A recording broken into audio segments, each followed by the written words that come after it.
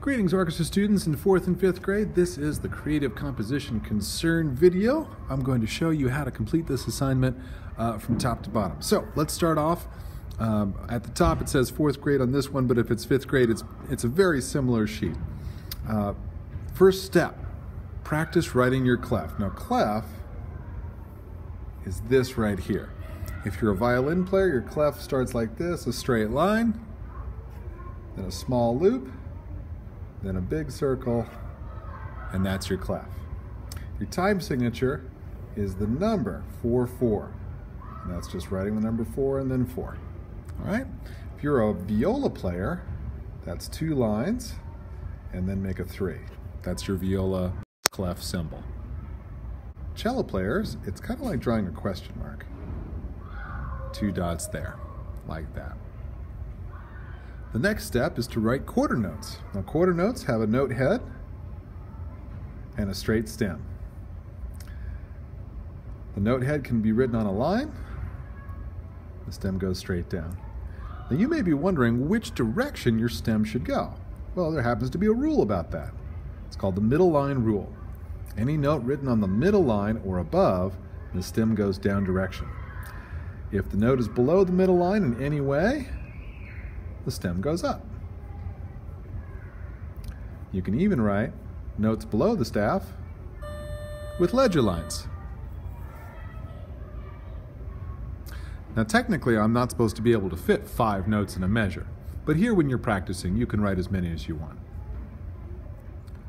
The next thing I ask students to do is practice writing their quarter rests. Now here's how I draw one, but a student taught me this cool little secret. It's called the zebra cat. You start with Z and then write a C. And that's a pretty good looking quarter rest. There's my version, and here's one of my students' versions. Z, C. Now for 4th graders, I asked you to write your D string notes. And of course for each instrument these are different. So here I'll write the first ones for violin. The notes of our D string are D, E, F sharp, G, and A. I remember to write a sharp for my F sharp. If you'd like to, you can label them too.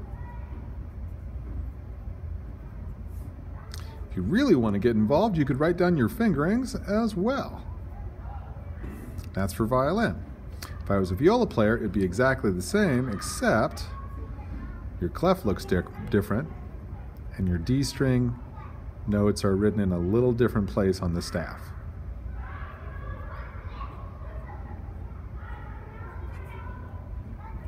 If you're a cello player,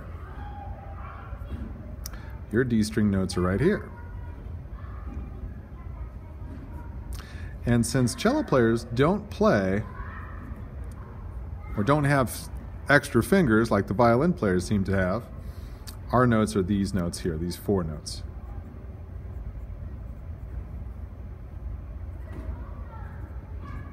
And if you're a bass player, you know that you only have 3 notes on the D string, D, E, and F sharp. But I'm letting cello players and bass players go ahead and add the A if you'd like to play that note in your composition too. Now all of that practice is so that we can start our first composition here. Now you'll see that there's a quarter note in the 2nd measure and a quarter note in the last measure, the 4th measure. Why are those there? Those are guide notes. You're not allowed to change those. The 4th note of this measure will be A, and the 4th note of this measure will be D. So, where to start? Well, we have these notes to choose from if we're a violin player, these notes to choose from if we're a viola player, and these notes to choose from if we're a cello or bass player. So just pick one. Which one should we start with? D, E, F sharp, G, or A? I'm going to start with F sharp. And I'm going to write this in violin music, but you just write it your way for viola music or cello music or bass music. Now, music can do 3 things.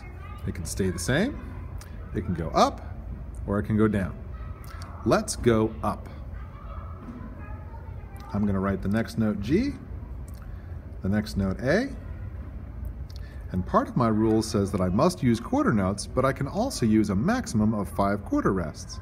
So I'm going to make some space here and create a rest. So I have this music, so I'll check it out on my instrument. Rest. That's the beginning of my composition. F sharp, G, A, rest. Now what should I do? I can stay the same, I can go down because I've gotten to the top of the notes I can use, or I can stay the same. So what should I do? Da, da, dee, dee, dee, dee, dee. I'm gonna go down. That's what I'm gonna do. Dee, dee, dee.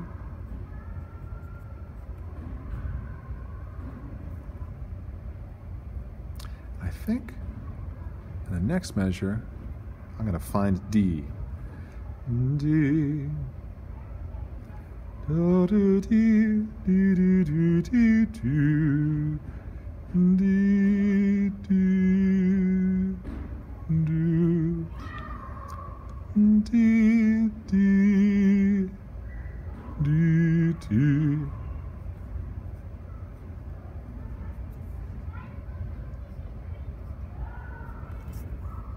Now let's play through my composition, see if I like it.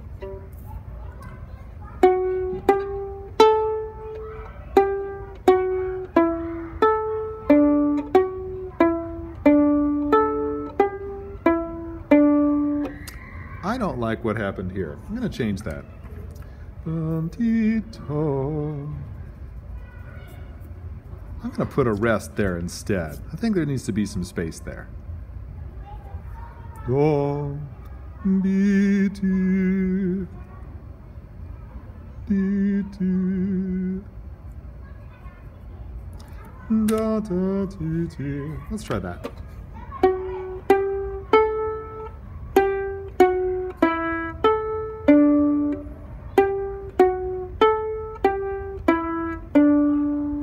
Well, that can work.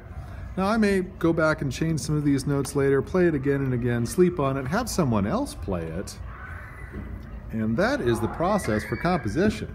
Remember, there's no wrong notes, but make sure to play through your composition and make sure it's exactly the way you like it.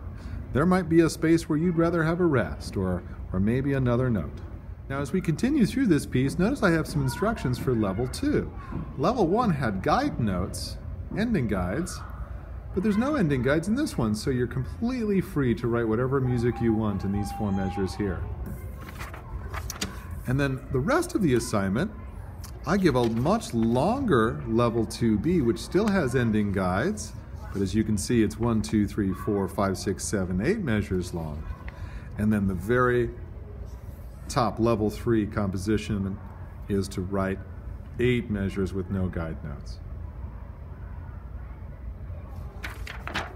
Now, all I am looking for from most students is to try out level 1 and level 2.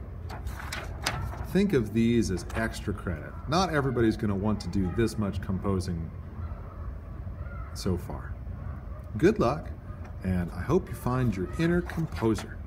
Everyone has the gift and talent to make their own music, and write it down so others can see it too. Good luck.